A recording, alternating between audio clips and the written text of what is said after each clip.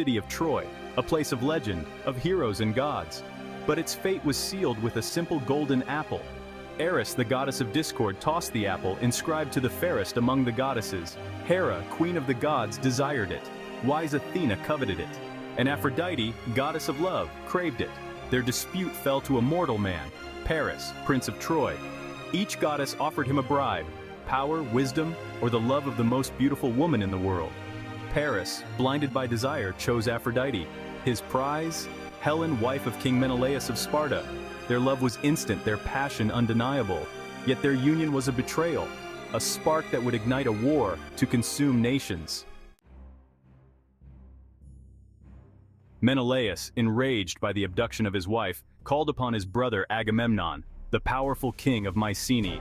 1,000 ships set sail for Troy, carrying a force of Mycenaean warriors, the greatest heroes of Greece. Achilles, the swift-footed, nearly invincible warrior. Odysseus, the cunning strategist. Agamemnon, driven by a lust for power and revenge. The Trojans, led by King Priam and his noble son Hector, prepared for the inevitable onslaught. The clash of armies shook the very foundations of the earth. The plains outside Troy became a battleground where heroes clashed and legends were forged. For 10 long years, the war raged on. The sun rose and set on scenes of both valor and brutality.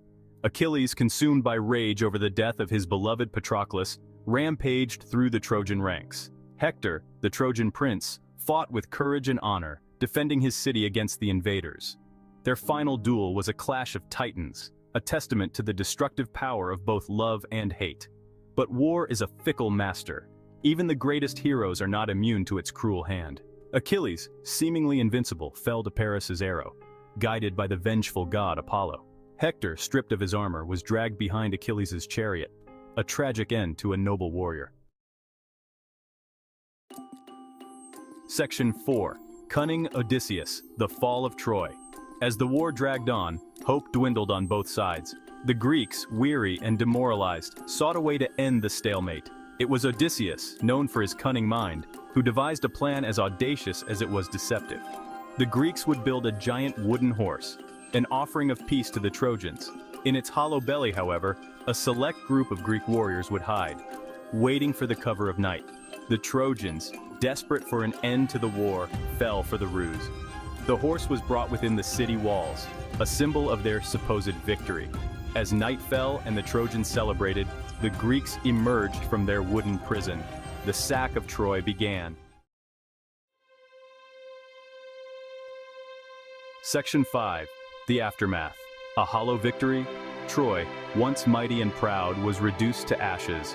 The streets ran red with the blood of its defenders. Women and children were enslaved, their cries echoing through the ruined city. Helen, the woman who had sparked the conflict, was returned to Menelaus, her fate uncertain. The victorious Greeks set sail for home, carrying with them the spoils of war and the scars of a decade of bloodshed. Yet victory came at a terrible cost. Countless lives lost, families torn apart, and a city erased from the face of the earth. The echoes of war lingered long after the last embers had died down, a haunting reminder of the price of beauty, revenge, and ambition. Section 6. Echoes of the Past. Myth and reality intertwined. The story of the Trojan War has been told and retold for millennia. It exists in that hazy realm between myth and history. Did the war truly happen as Homer described in his epic poems? Or are these tales embellished by time and imagination? Archaeological evidence suggests that a city named Troy did exist in the Bronze Age, and that it was destroyed by fire. Whether its destruction was sparked by a stolen queen and a giant wooden horse remains a matter of debate. Perhaps the true power of the Trojan War lies not in its historical accuracy, but in its enduring themes. It is a story about love, loss, betrayal, and the futility of war. It reminds us that even the greatest heroes are flawed, and that even the most powerful empires are not invincible. The echoes of Troy continue to resonate today, reminding us of the enduring power of myth and the timeless lessons it can teach us.